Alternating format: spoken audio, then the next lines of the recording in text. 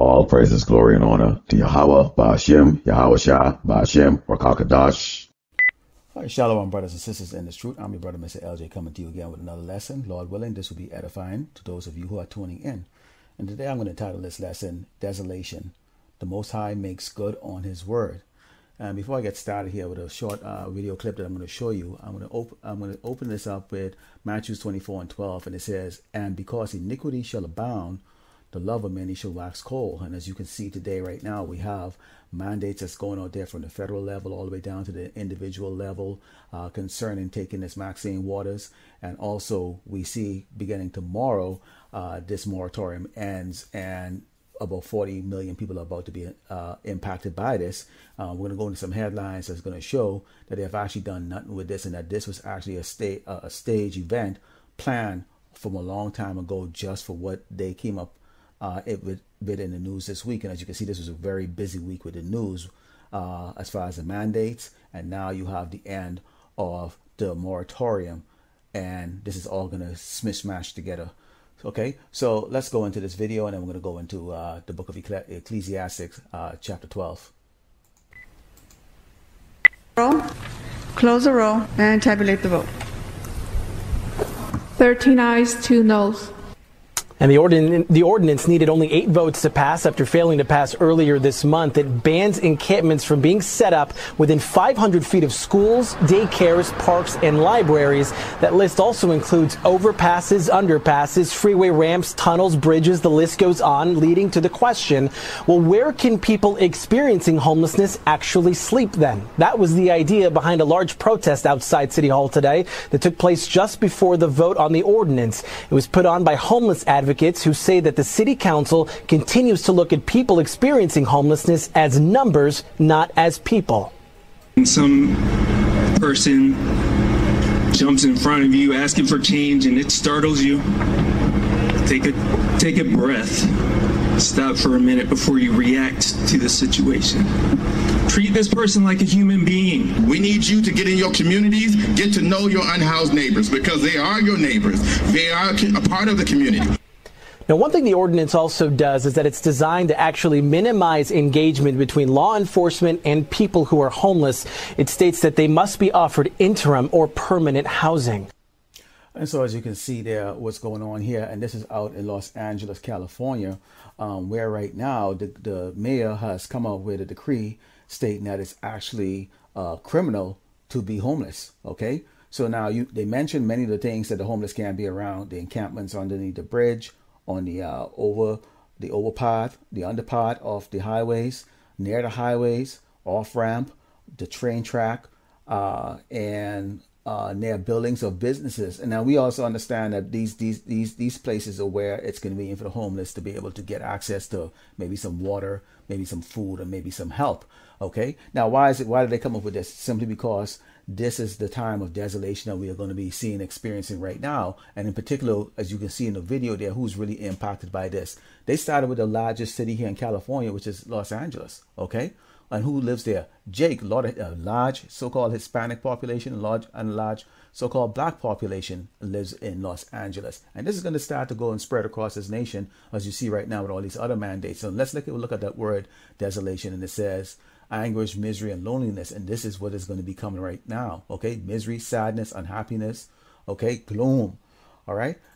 So let's go into the book of Ecclesiasticus here. Start with verse 1. It says, "When thou wilt do good, know to whom thou doest it, so shall thou be thanked for thy benefits. Do good to the godly man, and thou shalt find a recompense, and if not from him, yet from the Most High.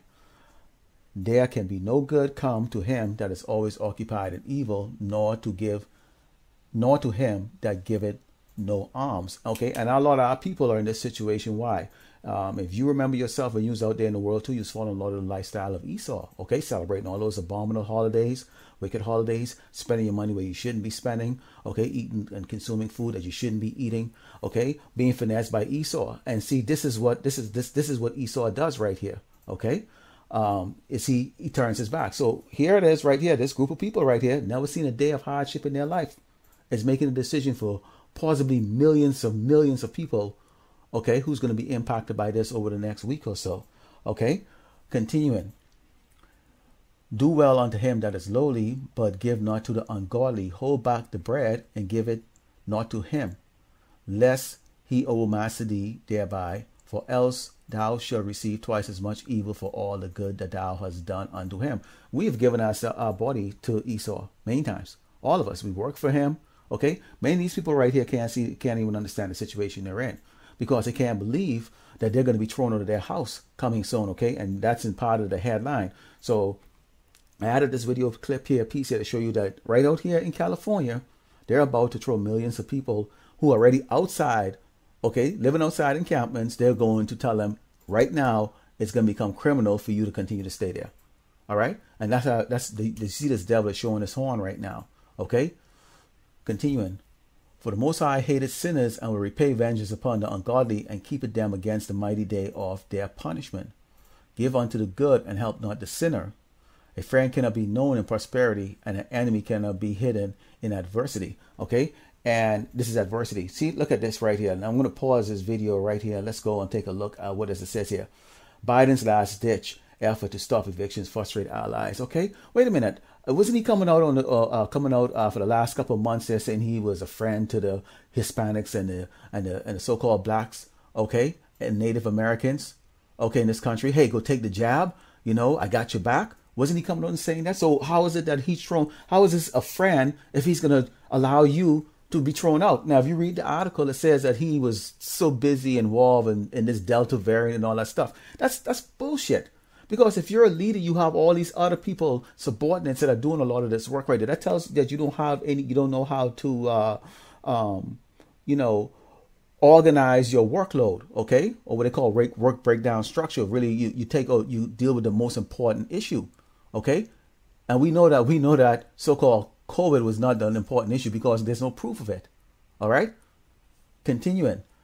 And it says, never trust thine enemy, for like as iron rusted, so is his wickedness. Okay, when you're doing great, when you're following with them, if they can use you, as you see, they use the celebrities, they use these celebrities to push out the jab. They use these athletes, to push out the jab, or they use you to come work for them for slavery. When we were enslaved, when we built this nation up, okay, they smile in your face, so they give you a little chicken wing or something like that, But, we can't trust them because why? The past is catching up to them right there. Okay. They've consistently stabbed us in the back all the doggone time and kept us in derision and at the low level. Okay. Now you can see in the headline, they're making it almost like this is something to do with Jake. And anytime they want to enact any type of policies in the United States, what do? They use Jake image, okay, as if they're trying to help Jake. The reality is there's a lot of edomite that is on welfare and actually needs to require itself, but they're going to use the image of Jake as if they're trying to do good for Jake. And you can see this all across the headline that's going across here in this country. This is about Esau. This is about Esau glorifying himself as if he's going to be doing some type of good, as if he's like the Most High, okay? And it's also another distraction for more evil wickedness that they have planned to bring out to the inhabitants here in Great Babylon, okay? Though he humble himself and go crouching, yet take good heed and beware of him. And thou shalt be unto him as if thou hadst wiped a looking glass, and thou shalt know that his rust had not been altogether wiped away. Still wicked as hell, as wicked as before when we were in slavery. They're still wicked to this day, and they're about to get worse. Set him not by thee, lest when he had overthrown thee, which they are overthrown us, he stand up in thy place. Okay, they're the one claiming himself to be the children of the Most High when it's really us. Neither let him sit at the right hand, and lest he seek to take thy seat, and thou at the last remember my words and be pricked therein. Who will pity a charmer that is bitten with a serpent, or any such come nigh wild beasts? Okay, so a lot of our people who are now in this situation are the same ones, that would celebrate all the holidays, that held hand, and this isn't even counting the people that decide that they may not want to go and take the jab. Because right now, what was the mandate that came out 2 days ago? Okay, as early as yesterday, they affirm that if you're in a federal employee, you have to take that jab. If you're in these corporations, you're going to have to take that jab. Okay, city workers in California and New York, you're going to have to take that jab if you want to keep your job. Okay, so right now you can see everybody who was trusting to the system is now being bitten by the serpent. Okay? Okay? And for us who are in this truth, if we don't feel sorry, if we don't, we're not gonna feel sorry for you out there right now on the sidewalk. Okay? Why? You see, look at these guys. They're not one of them ever use the word Yahawah Bahasham Yahawashi. No, one of them say, lift their hands up to the air and say, why don't we pray to the Most High to intervene on this? Okay, they're going back. This is that Stockholm syndrome. They're going right back to the same man that put us to death all the time. It doesn't make any sense. You run into hell for the man that rapes, robs, murders you daily for help. Okay. He just showed you he doesn't give a shit about you. He has other things in his mind. That's the reason why you're going to see this eviction now. And who's going to be impacted? Millions and millions of Jakes are going to be thrown out in the street. Okay? Millions. Okay? And that's why they're making it criminal, because when you first become homeless, reality doesn't set in that this is your life right now. Okay? Reality doesn't set in. Okay? And they're going to be walking around there looking for these people who already been out there for years, drug addicts, whatever the case is, or whoever the people who's been out there and adapt to it for help. But now you can be access to that stuff. So you can learn to deal with smelling like shit, because you haven't taken a bath in weeks or months. Your health is going to deteriorate, all kinds of stuff. And of course, Esau is going to have a little solution to that called those FEMA camps. Okay? Because people will start going crazy. All right? And they pretend like as if they're trying to prevent that, but they're not trying to prevent that. That's exactly what they came with. That's the reason why this week coincide with that hard mandate stance that he came up with, at the same time this moratorium was going to end. I want you to think about it, okay? I want you to think about that, right? Let's continue on. So one that goeth to a sinner and is defiled with him in his sin, who will pity? We're not going to pity you, okay? For a while he will abide with thee, but if thou begin to fall, he will not tarry. Meaning what? He's not going to stick the hell around, man. Okay? That word tarry means is that they're going to be gone. Gone. Not going to stick around. Okay?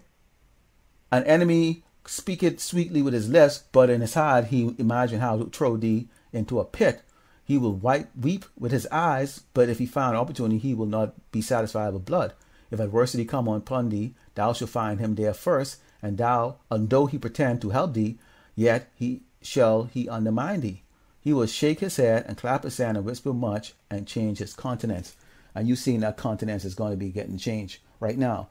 They've already sat down. Okay, that's the last thing they're going to do, and they're going to go home for the evening to their nice warm place. Okay, but don't worry,